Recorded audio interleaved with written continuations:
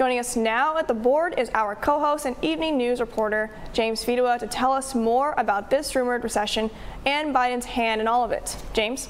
Yeah, thanks, Nadia. So I want to, the big word right now, the scary R word, which you just said, recession, that's been floating around the news lately. What exactly is it? Are we in a recession? But before I get into that and this scary chart behind me, I want to play a clip that sort of started this whole thing from Janet Yellen, the Treasury of the U.S.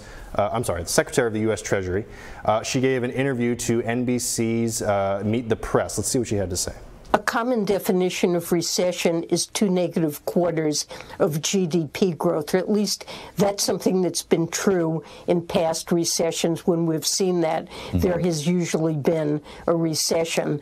I do want to emphasize what a recession really means is a broad-based contraction in the economy. And even if that number is negative, we are not in a recession now. And I would, warn that we should be not characterizing that as a recession. I understand that, but you're splitting hairs. I mean, if the technical definition is 2 quarters of contraction, you're saying that's not a recession? That's not the No? That's not the technical definition. So yeah, essentially what she said there is that a recession is not, as it has been commonly understood for time immemorial, that a recession is 2 consecutive quarters, these are quarters right here, of negative GDP growth. She's saying it's not that.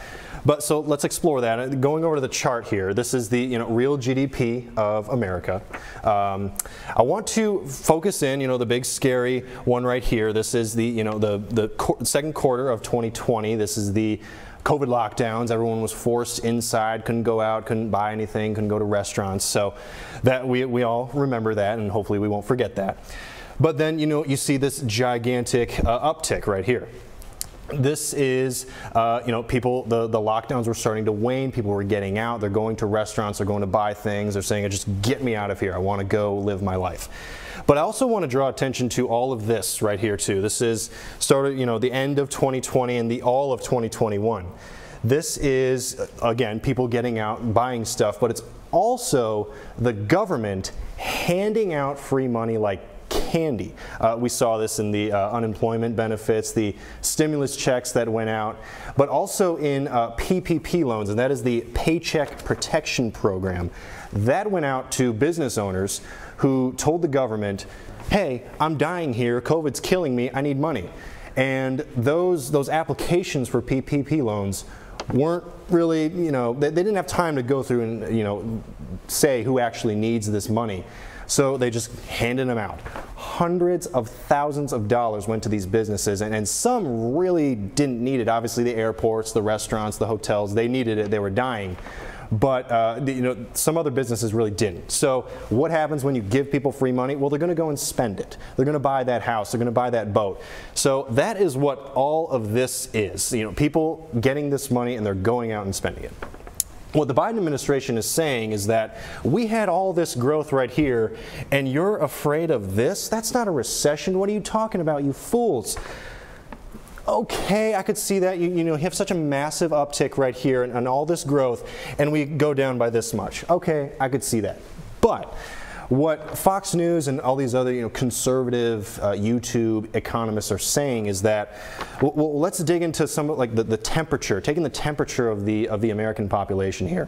I want to go into the real earnings. Now, the real earnings are what the American is getting in relation to what the current inflation, the prices of things that they need to buy, food, services, all this stuff.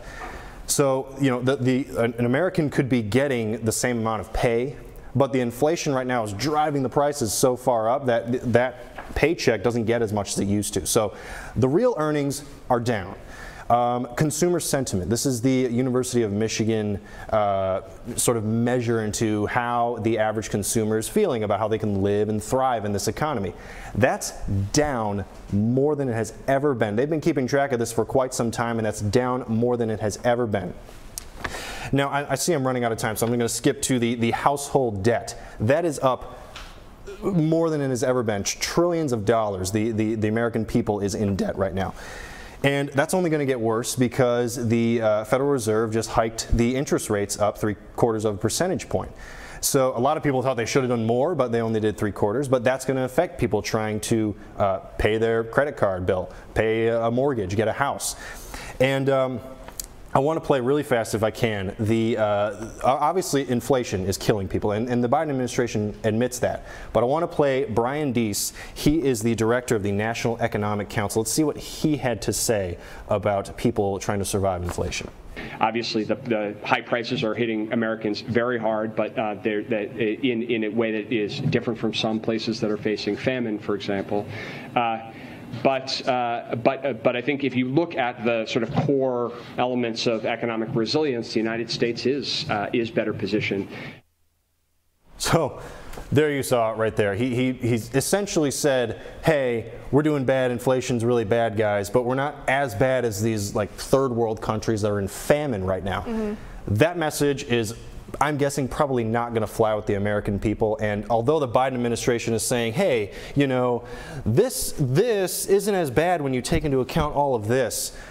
Okay, sure. The American the average American is suffering right now in the paycheck. The gas prices are super high. Their grocery bill is super high. So thanks a lot, Biden administration. Yeah, and thank you, James. Great job. I'm going to pass the baton over to Joe. Serving Catholics.